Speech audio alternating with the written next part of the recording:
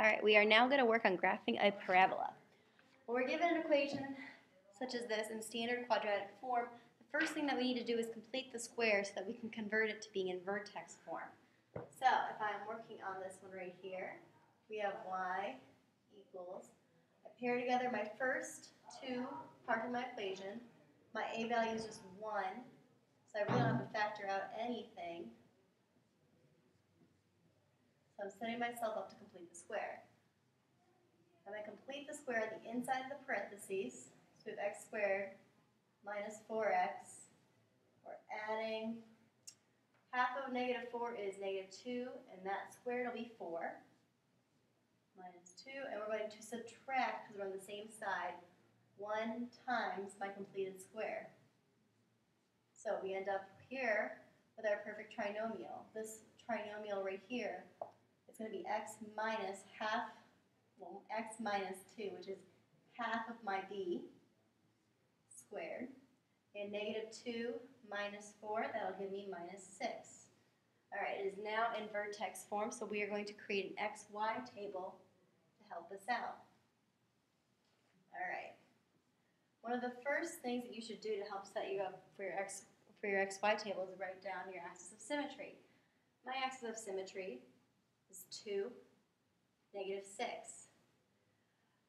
Axis of symmetry, what that essentially means is I can go one spot to the left and one spot to the right, and they should have the same y coordinate.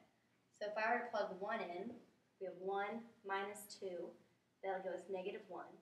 Negative 1 squared is just 1, and 1 minus 6 will be negative 5. These will have the same y coordinates. All right, so if we go over now again, we had gone from the first vertex over 2 and over 2 on the other way, we'll have 4, and we'll also have 0. Let's plug in 0.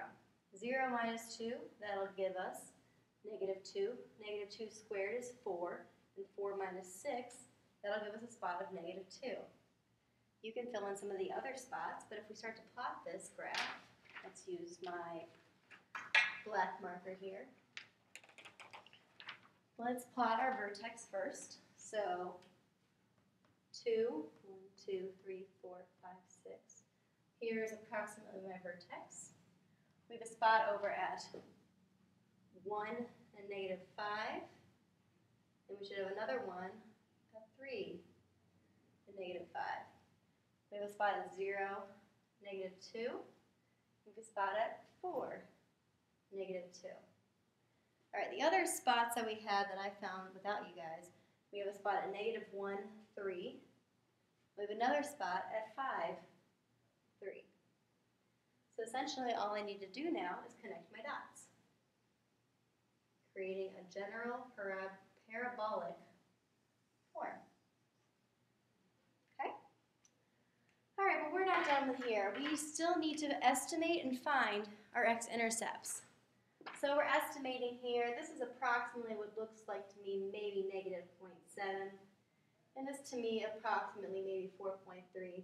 But we need to find the exact. So to find the exact, I'm going to use my vertex form here, or you can use your quadratic formula. And we're going to set that equal to 0 because once again, we're looking for x-intercepts. My y value will be 0. So we have x minus 2 squared minus 6. I'm going to add 6 onto both sides. So we have x minus 2 squared. I'm now going to take the square root of both sides. So the square root of 6, we have to have our plus or minus. It's equal to x minus 2. And I'm going to add 2 onto both sides. So 2 plus or minus square root of 6 equals your x. These are the exact values of your x-intercepts. All right, we are going to graph another function. So once again, I'm given my equation here in standard form, so I need to convert this to vertex form to help me more easily graph my function. So in this one, I have an a of 2. So when I go to complete my square, I need to factor out the 2, my a term, from my first 2 terms, leaving me with x squared plus 10x. Now remember, we don't touch our c. I don't care about him, he's his own guy. All inside my parentheses. I'm going to complete my square. So, what we do? Half of 10 is 5. 5 squared will be 25.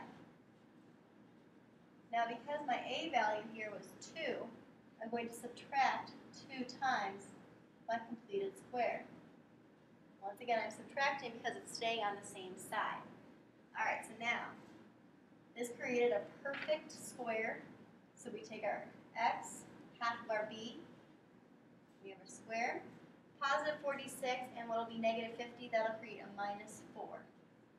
Alright, so this just created our vertex, so let's create an xy table. My vertex here will be negative 5, negative 4. So, if we go one to the left and one to the right, so if we have negative 6 and a negative 4, they should have the exact same coordinate for y. So let's plug in negative 4. Negative 4 plus 5 is 1. 1 squared is 1. 2 times 1 is 2, and 2 minus 4, that'll give me negative 2. Should be the same for negative 6. I do want to point out that because of PEMDAS, you do inside the parentheses first, then your exponents, then you can multiply. Don't forget that. Alright, so let's continue creating our xy table. So if I plug in negative 3 here, negative 3 plus 5, that'll give me 2. 2 squared is 4.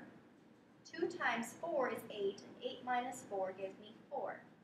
Once again, you can check these on your calculator if you'd like to do these by hand as well. I'm going to quickly fill in another one you can verify on your own. For negative 2 and for negative 8, we will have y coordinates of 14. Alright, so I can now take my points and plot them on the graph. Starting with my vertex of negative 5, 1, 2, 3, 4, 5, negative 4, all the way down here. So we are at negative 4, we're also at negative 2. Alright, so for negative 3, we are at positive 4, so now we're starting to go up. It should also be over here. I didn't make enough room for the negative 8, but it's okay. And at negative 2, we're all the way up top somewhere up here. So now I can connect my dots. The graph keeps going on. There's my parabola. Alright, so now we got to find our x-intercepts, our solutions, our roots, our factors. Don't forget, they have a whole bunch of different names. So first we're told us to estimate it. You can estimate it. My graph doesn't look too great about it, so this more so looks like negative 6.2. This one kind of looks like negative 3.5.